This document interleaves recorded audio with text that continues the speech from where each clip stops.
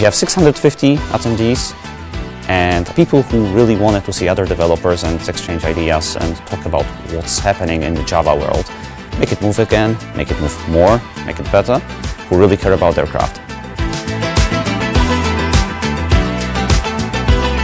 Trying in this talk to be as practical as possible and letting the audience to get tools to be able to understand and tune and optimize, understand what they can expect when they are dealing with garbage collectors in the JVM.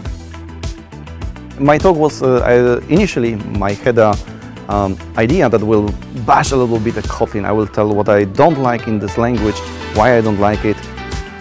That was targeted mostly to Java developers, but also those that want to try Kotlin or tried, that basically to show what's possible in Kotlin and what great powers Kotlin actually enables developers, but on the other hand, what dangers are behind all these powers.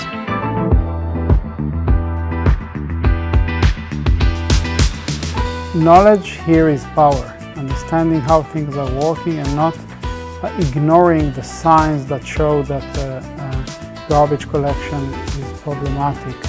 And this is something that is very important if you want to create professional software.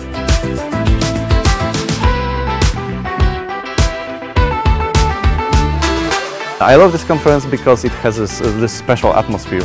Like it's actually those people, like they are somehow connected. This is like a community. I first entered here, I remember years ago, and I realized instantly this is the conference when everyone basically speaks to me directly, and I really love it.